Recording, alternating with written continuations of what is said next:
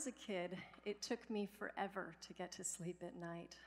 I'd lay in bed for hours, and finally, when everyone else was asleep, I'd sneak down the stairs to the bookshelf, and I'd read the encyclopedias. Over and over again, I'd read about the brain and muscles and the skeletal system, digestion, anything I could find that pertained to the human body. And I dreamed of being a doctor. So I couldn't wait to turn 14 because it meant that I could start volunteering in the hospital. So by the time my birthday came, I had my application filled out, I had my little white shoes in hand, and I was ready to go. And I loved volunteering in the hospital. I loved the environment, I loved making relationships with patients, and I loved doing any little thing that I could to help. I was also a competitive gymnast when I was a kid, and one day a dancer came into the gym to help us with our floor exercise routines. And I found myself completely lost in movement in a way that I never had been before. I felt a joy and a high that I had never experienced. It was transcendent, and I didn't know what that meant, but I knew that I wanted to experience that every day for the rest of my life. I knew that I had to dance. And so my path toward medicine took a sharp turn toward the arts, or so it seemed. In the end, those two paths would actually end up in the same place. And as I look back now, I can see a number of experiences that foreshadowed or helped shape what became my understanding of the connection between medicines and the arts, and of why medicine needs the arts. One of those experiences happened when I was at Interlaken Arts Academy, where I was studying dance in my senior year of high school. I woke up one morning when my roommate, a vocal major, screamed. She was up early studying, and the shelf that she had put the hot pot on fell. She received second and third degree burns and began what became months of really excruciatingly painful treatment in the hospital. A few months before that, I had given her a Joni Mitchell tape. And when she was going through those treatments, she would turn that tape up loud and sing at the top of her lungs. And in that way, as she described to me, she would transcend and survive her pain. I didn't think much about that experience or the concept of transcendence until quite a few years later in 1994, when I became an artist in residence with the UF Health Shands Arts and Medicine program. And I met a patient named Bertus. Bertus has sickle cell disease, which means that she also experiences a great deal of pain. When I met Bertus, she was 6 years old, and she quickly fell in love with dancing and learned to use it to cope with her pain. When she was young and we danced together, she could forget about her pain. She was completely distracted from it and could have fun. And as she got older, her pain got worse. One day, when she was 14 years old, her attending physician called me and said that she had been admitted to the hospital with a particularly bad pain crisis. So I went to see her. And when I walked into her room, she didn't hear me come in. So I leaned over her and said, "Hi, Bertus, it's Jill. Would you like to dance?" And that, of course, would seem like a ridiculous question to anyone looking in, but it made sense to Bertus, and she said yes.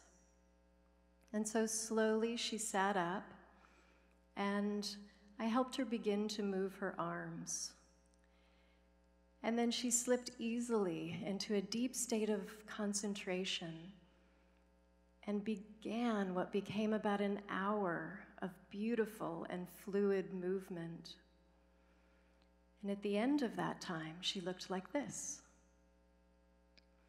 The photographer who was with me that day asked Bertus, "What happens to your pain when you're dancing?" And she said, "It's still there, but I don't care because I feel so good." Later that week, we were dancing again, and Bertus's attending physician came into the room. We didn't notice, but he sat down and he watched for about 20 minutes. And when he left, he went and he put a big note at the front of her chart, and that note said, "Dancing works better than meds. Call arts and medicine." And so after that, when Bertus was admitted to the hospital, I would get a call, and we would schedule time for me to go and dance with her. And per her request, they would reduce her pain meds by about half because she wanted to be really clear and present for her dancing. And after we would dance together, she was able to maintain that lower dose of medication, usually into the wee hours of the night. Bertus was one of my greatest teachers. She was incredibly adept at getting into that flow state, that space in which artists make their most authentic work. It's what artists strive their whole lives to be able to do. Bertus is a master of flow state, that space in which we're completely focused, in which we lose track of time, and when one action just moves effortlessly to the next. And we know that when we engage in that kind of flow state, we can elicit a relaxation response. And that's the opposite of fight or flight, the stress response.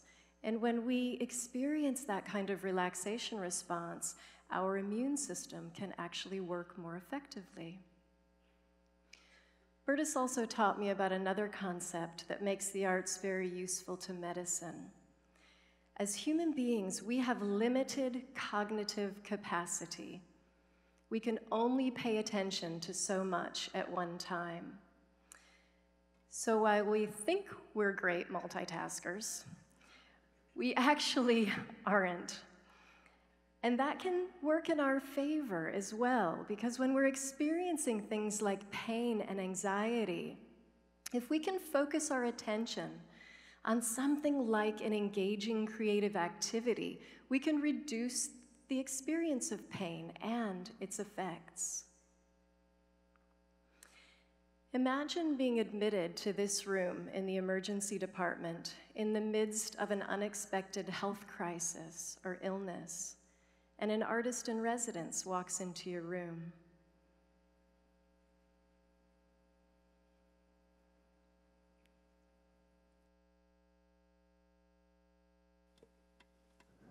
Hello.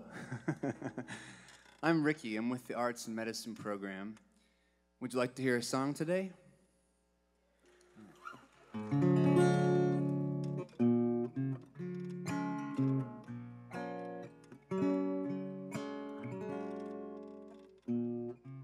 Moon river wider than a mile, I'm crossing you in style someday.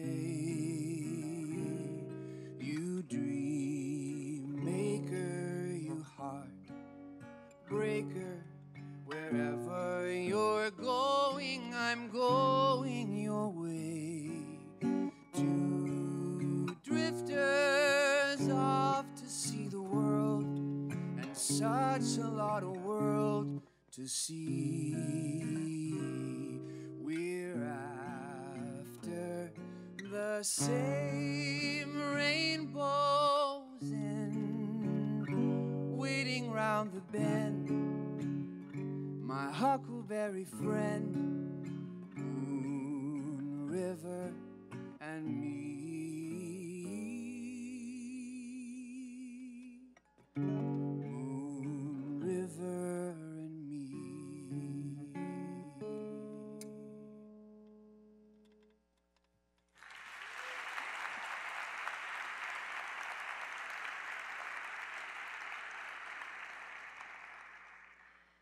Art changes us. We know that when we experience art, either actively or passively, that we get a rush of endorphins, those wonderful brain chemicals that reduce pain and stress. You may be feeling a bit of that now. And we also know that we get a rush of dopamine, another one of those feel-good brain chemicals. We've been hearing more about dopamine because a reduction in dopamine is responsible for the movement challenges that people with Parkinson's disease experience. In the past few years, studies have demonstrated that dancing can actually help address some of those symptoms, like tremors and rigidity, balance, and range of motion. Judy Whitmore has had Parkinson's disease for more than 20 years. Judy dances every day.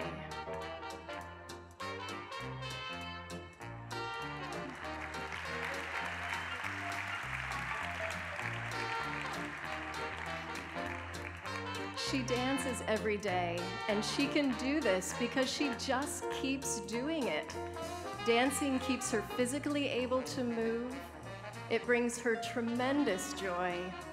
It connects her to others. And when she's dancing, Judy is thriving.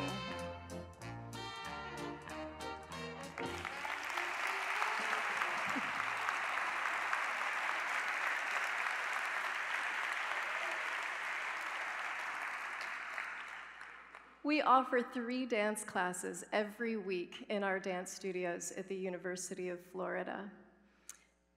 This program, called Dance for Life, was created through a partnership between the Arts and Medicine programs at UF and the UF Center for Movement Disorders and Neurorestoration.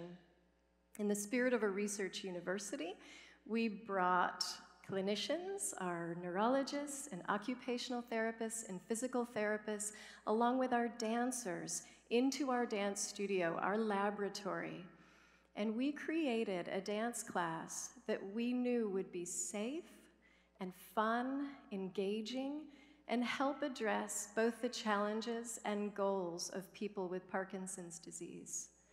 This is not a fake dance class. This is a real full-on dance class where people with Parkinson's disease and dance majors dance together, and they're challenged physically and artistically. We also offer a singing class for people with Parkinson's disease every week. One of our participants, Kathy Castle, understands that there's a therapeutic reason for singing when you have Parkinson's disease, which can diminish the voice over time. But it's not why she comes to class. She comes to class because she can sing without worrying about being on key, for the pure joy of singing, and for the days when someone new comes in and mourning for the loss of a singing voice, she goes from a croak to a beautiful song and has a piece of her soul restored. Art can help us feel whole. Wholeness and well-being are deeply linked. In fact, well-being can be defined as a sense of wholeness. Viktor Frankl and Abraham Maslow in the 1960s wrote about a concept they called self-transcendence. Self-transcendence is when we experience something and it expands our conceptual boundaries. When we shift, we see ourselves differently, or we see the world differently. It's why we go to see the Grand Canyon and to see great works of art. We're expanded in that way. It's that high that I experienced in the dance studio that day. I once worked with a patient many years ago on the bone marrow transplant unit. Before I saw her, her nurse told me that she was pretty terrified. She didn't know if she'd survive because at that time, the statistics weren't actually great for survival of a bone marrow transplant. And when I met her, she told me that she lived near the ocean and that she loved the beach. So when she said she'd like to do a little bit of movement, I offered her a phrase, where we reached our arms out across the horizon as if we were standing at the shore of the ocean. And we reached down and scooped up a little bit of water and tossed it over our heads and let it shower down. She repeated that phrase, and after a few moments, she took a breath and said, "Now I know I'm going to be all right. The seashells all just turned to jewels." That image meant more to her than the prognosis in the statistics that she was hearing about. And she knew she was going to be all right. I had my own experience not long ago as a patient. I had to have 2 eye surgeries in the same day, one in the morning, which was a deconstruction, and one in the afternoon, which was a reconstruction. And I was really anxious about the time in between. So I called the director of the Arts and Medicine program at the Mayo Clinic where I was having the surgeries and asked if she had a musician who could come and see me in that time in between. She said yes, which was great. I was happy and relieved. And then I panicked. I thought, what if I don't like it? I've dedicated the last 2 decades of my life to promoting arts and medicine.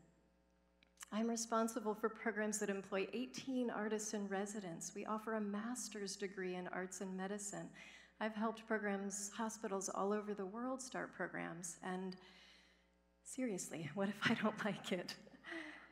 So the day came, and in that time between the surgeries, 2 musicians came to see me.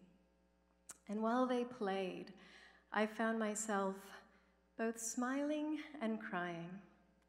And I wasn't crying because I was thinking about my situation or any loss or worry. I was crying because the music was so beautiful, and it just cracked my heart open in the most wonderful way.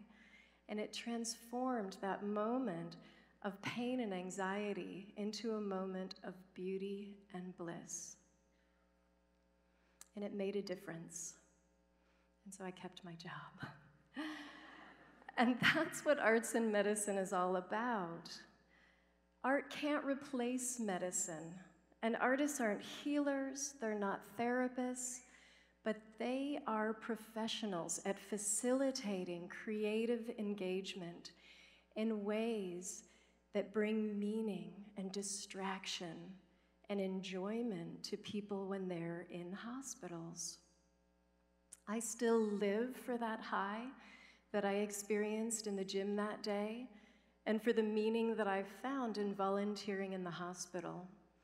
And for me, all of that is amplified when I see the arts making medicine and the patients it serves more whole. Even Hippocrates, over 2,500 years ago, recognized that medicine needs to heal whole human beings when he said, "For the great error of our day is that the physician separates the soul from the body." Medicine can do extraordinary things today, and with the arts, it can do more. Thank you.